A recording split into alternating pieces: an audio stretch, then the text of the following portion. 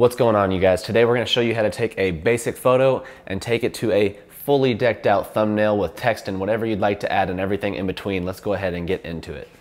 Okay guys, so for me, my process is very simple. All the way up to the 15,000 subscribers where we're at today, I have used only two simple apps to make great looking thumbnails. One is the Adobe Lightroom app and then the Fonto app, which I believe are downloadable across multiple different devices, and it should not be Apple specific, so you guys can actually take this and utilize it no matter what you are creating these thumbnails on. And also, if you choose to use a different editor, a lot of these same techniques apply, and so we're gonna show you how to create these awesome pictures for your YouTube thumbnails. Let's go ahead and dive into step number one. Okay guys, so here's a good example of a shot that we could use for a thumbnail, say like a travel vlog. The first thing you're gonna wanna do is go ahead and give it a 16:9 crop. So you'll see that this one actually has some borders. I think this is maybe a screenshot from video or whatever the case is. You take a photo, you need to put it into the 16:9 crop for your YouTube thumbnails. That way it fills the frame. Oftentimes you do want to leave a little space in the bottom right because that's where the timestamp is going to go, so just be aware of that. Now what we're going to do is open this photo up in Lightroom, bring out some detail, enhance the color, and maybe even add some text to it.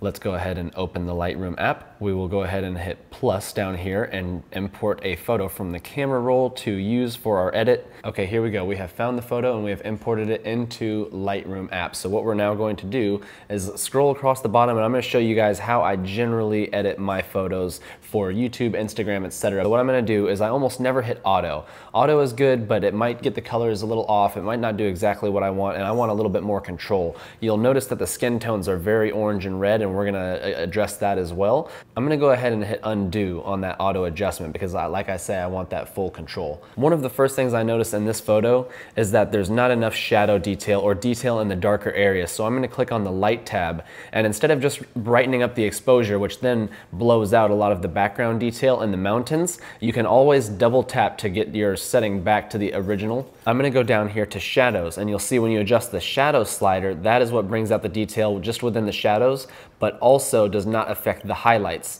And let's say I wanted to bring out a little bit more detail in the clouds and the highlights. Well, if it's not blown out, we can actually do that as well.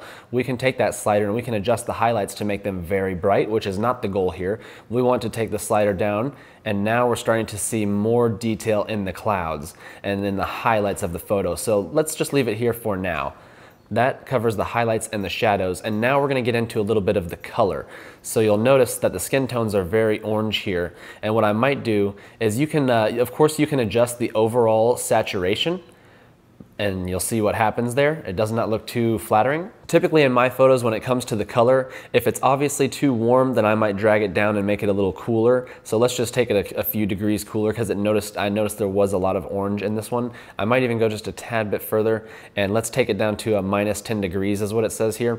And then instead of adjusting the overall saturation, I'm gonna go right here to the mix icon, and you can actually play with the colors individually, which is what I like to do. You'll notice the grass and my jacket, the color green, could stand out a little bit more. So I'll go ahead and touch that green color, and I'm going to increase the saturation to specifically the greens. Now look at what happened to Devin's lenses on those glasses as well. They also pop a little bit more. Now what we can do is we can even adjust the luminance, which is the brightness of that specific color. So if we want those greens to pop even more, you're seeing her lenses and my jacket shift a little bit. I like the look of the luminance being a little to the right here and having that brighter green color. We can even adjust the hue of the color, almost changing that green color to like somewhat of a yellow into a deeper shade of green. I like just the standard green look, so I'm just going to double tap that and leave it. Now the yellows, this is pretty interesting. You'll notice the grass in the background is a little yellow, and so what I can do is I can increase that saturation. Now the grass stands out more, and what you can even do, if the grass is yellow but you want it to look more green, you can even adjust the hue of the yellow towards the green on the hue, and now look at that, the grass looks more green in the background. It might give that photo more appeal. That is based on your preference, but you can adjust those yellows to almost make it look more like fall if you adjust it to the left, or more like a spring or summertime shot if you adjust those yellows to the right when the grass doesn't have much color. This is something I will frequently do in my edits. And you can always hard press or long press on the photo to see the original and what you've got done to the edit so far. Now let's go ahead and bring out the blues, because I noticed there's a lot of blues in the background as well. So what I've done here is I'm just sliding that blue slider across to the right, and boom, now the sky is popping with more of that bluer tone. Remember, you can adjust the hue. This is going to take it more towards a purple, which we do not want, or towards more of a cyan or that lighter blue color there, the turquoise. We do not want that, so we're just going to leave it the standard blue. And lastly, the luminance on the blues, you can adjust to make the blues a little bit darker. Now you're seeing more detail in the clouds, but it also looks a little too highly processed. So I think we're going to leave that. So this is more towards the other side of the spectrum where now everything is blown out. I think we're just going to leave the luminance on the blues where it sits here. And now what I want to talk to you guys about is skin tones, because our skin looks a little reddish and maybe unnatural. So what we can do is we can come over to the red color specifically, and we can just bring out the luminance and look at our skin tones brighten up just a little bit. And I might even take the reds down just a hair so it looks more natural. Now when we zoom in, there's still orange, but the reds have gone away a little bit. So I'm going to go to the oranges, and I'm going to take down the saturation just a little bit, and I will even brighten the oranges up a little bit. Now you'll notice our skin tones stand out even. You'll notice that the skin is not as orange, but now also our faces are a little bit more brighter.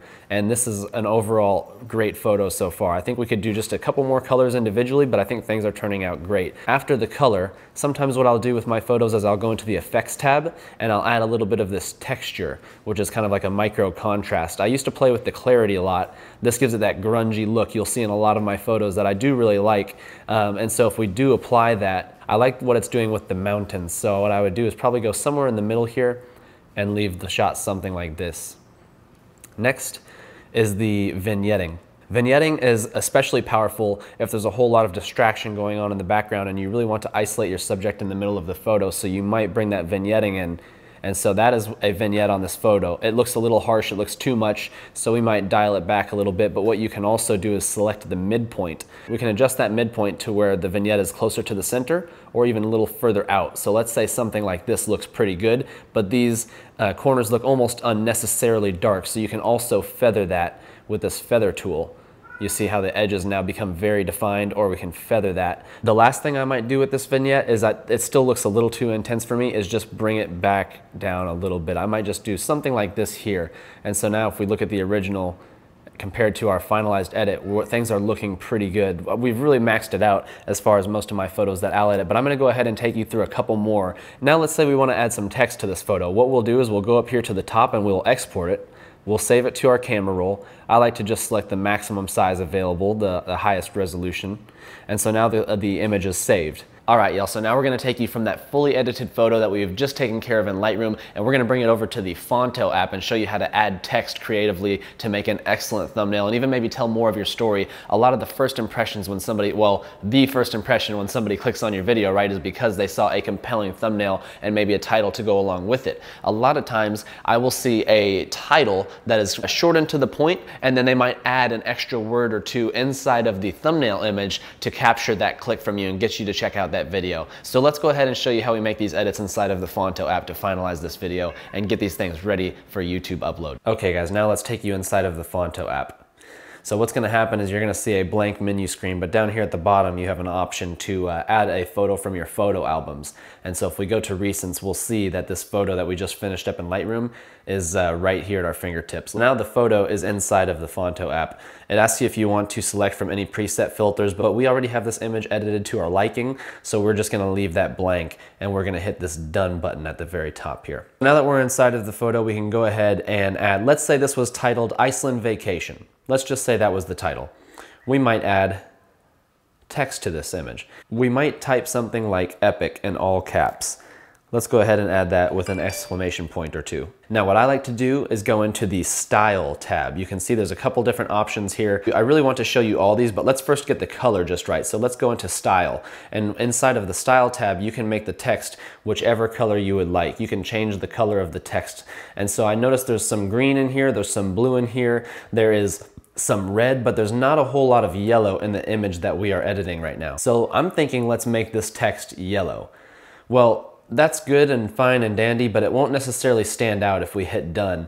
You see epic, but I would like to add a black outline to it. So I'll go back to Style, and where you hit stroke, you can add a different color to the outside of your lettering. There's red, here is green, and we are just gonna add, we're gonna add black. Black and yellow goes very well. And you'll see now there's a black border around Epic, but it's not necessarily quite thick enough for my taste. So we go down here to width, and when you hit that width button, you hit plus a lot, you'll see what happens to the text there. See how it's getting more and more epic? So I'm gonna take that down a little bit, dial it back. I just wanted to emphasize that. So let's leave it right about here. I'm gonna hit done. And now Epic stands out a little bit more because it has that black border. Well, we want to put this probably somewhere in the top left so that it doesn't intrude with the rest of the photograph. Let's say we wanted to add an item like an arrow. We can come down here to the bottom, we can go to add item, and we can add something like an arrow. We could even change the color of the arrow by selecting it, hitting color, and then let's say we want to make a red arrow that points at, let's say we want to make a red arrow that just points at us. We can tilt that arrow to about this right here. We can adjust the size of the arrow to if we want it just overall larger or smaller. We can get it to where we want just the length of the arrow a little bit longer. Let's say we like this right here. I will go ahead and I will tap the arrow and I'll bring it, boom. So let's say this is what's epic, right? This could be a thumbnail, right? But let's even get a little bit more creative with the text and show you some other options we can do before we make this thing go live, because I think this looks pretty good. But let's just make a couple changes with this text to show you how to maximize this app. So let's say we want to adjust the font a little bit because we didn't like it. We can go and we can do some cool fonts like this one right here. There's a lot of options. This one is pretty cool. Maybe not for this photo specifically, but for many of your edits, you might choose a font like that. Let's go ahead and just pick something fairly regular, right? So there's a good font for us. And now let's show you some of the other options within the Fonto app. So of course you can tilt. You could tilt the text if you wanted it to be something like at an angle like this here. But that's not exactly what I'm going for with this one. One thing that I found is pretty cool inside of here is the curve. So you can actually curve the text. So let's say we wanted to curve it like this right here. And then what we can do, we can forget about the arrow for a second. Let's move the arrow down here. We're gonna click back on Epic and we're gonna tilt now, and we're gonna tilt it a little bit. Let's say like this here. And then we can even move it over. Now we have some interesting tilted text. You can even curve it the opposite direction if, let's say, you wanted to add it like over here in the photo, etc. You could add Epic right here. You could do a lot of different things. I'm gonna show you 3D. 3D is actually pretty cool. You can adjust all four corners here and we can give it more of a 3D effect. So we could go, this looks pretty interesting. And then we could hit done. So now Epic has more of a 3D look. What we're gonna do now, this is one of the most powerful features of Fonto, is this next step. So I'm gonna go ahead and hit done, and I'm gonna come over here and we're now gonna slide over and go to erase. For this next part, you wanna make sure you have your text lined up exactly where you want it, because it says once you erase portions of the text, you cannot change anything about it. You can only delete it. So we're gonna hit continue. Now what we're gonna do is we're gonna erase the end of these exclamation points. So with this, you can zoom in. You see this little blue circle now? This is going to erase the text. See what I'm doing here? You can now erase the text. And I don't like that. That's not the whole point here. So we're gonna hit undo. We're just gonna erase the text from around the back side of my hat to almost make it look like I'm adding more depth to this, and the text is going behind me. And you'll see what I mean here in a moment. We're gonna take our hand and we are just going to erase all that's behind the hat. And don't worry if you make an error here or if you're off a little bit, because you can always hit undo and try again. So boom, I'm just erasing all the way around the hat. And now it looks like those exclamation points go behind me. I'm gonna go ahead and hit done. And now look what we've got. This is a very simple tool to make it look like the text is now behind you. And I can show you a couple more examples here, but let's just go ahead and move that arrow back. Now the arrow looks a little too large with where the Epic has taken up more room. And so now we have Epic with the arrow, and this can capture some attention. This could be a good clickable thumbnail. Let's go ahead and add one more piece of text. This might not be what I would put for the video, but let's say trip. And let's just try and make this text red to show some variance. Instead of hitting stroke and adding black edges to it like we had that last time, let's go ahead and hit background, and let's give this text a black background. This can be interesting and unique as well. So you can play with this to your liking as well. Now what we can do is we can also go in and we can erase this text. So we can zoom in, and you'll see when you touch the photo to go and erase, it shows you a little bit of a preview of what's behind that text. Erase. Remember, you can always undo and try again if you make an error. Let's go ahead and hit done and show you what we've got now. Now we have Epic Trip. Though I think it's better without Trip in there. This is just showing you some extra things you can do within the Fonto app. I don't really care for how that turned out in this photo, so I'm gonna go ahead and delete it. We're gonna remove that. I now think this is a great looking thumbnail, so what I'm gonna do is I'm gonna go down here to the bottom. We're gonna scroll down here to Save Image. Saved successfully. Now we can go back to our camera roll, show you the true before and after. All right guys, so here you have it. Here's our original, which you might think is somewhat of an unusable photo if we're getting really into it, to the finished product being your finalized thumbnail for your edits. Here's an example of another thumbnail we have created using the Lightroom and Fonto apps. Here's another good example. This is inside of the Lightroom app. I am now hard pressing down. This is another one we have edited. Look at all the color and shadow detail we've been able to bring out. This one is a pretty epic transformation as well. Boom, finished product. This is downtown Chicago. Here is a pretty great example where we added some vignetting to the finished product, so you'll see the darkening of the corners there. I also use this app for my Instagram photos. So here's an example of a vertically cropped photo, and if I let go of the hard press, you can see how we've completely transformed this image. We've been able to build our Instagram page from 1,000 to about 34,000 in just over a year. So we're gonna definitely talk about Instagram photos on one of the next videos. And so with all that being said, you guys, the last step would be to put your thumbnail for your YouTube video. And how you do that is on the Video Manager page of your YouTube channel. So you will go to your YouTube channel, you'll hit Video Manager, you'll click a video that you want to add that thumbnail to. You'll see it comes up with some preset thumbnails, but on the bottom it will allow you to upload a custom thumbnail, which is what we have done here. And you can hit Change Image, and you can add one from your photo library, and you can select actual size or another size. So if you get an error saying that the thumbnail is too large that when you tried to upload it, I would just go from actual size to large, and that usually solves the problem. So now you have changed your image.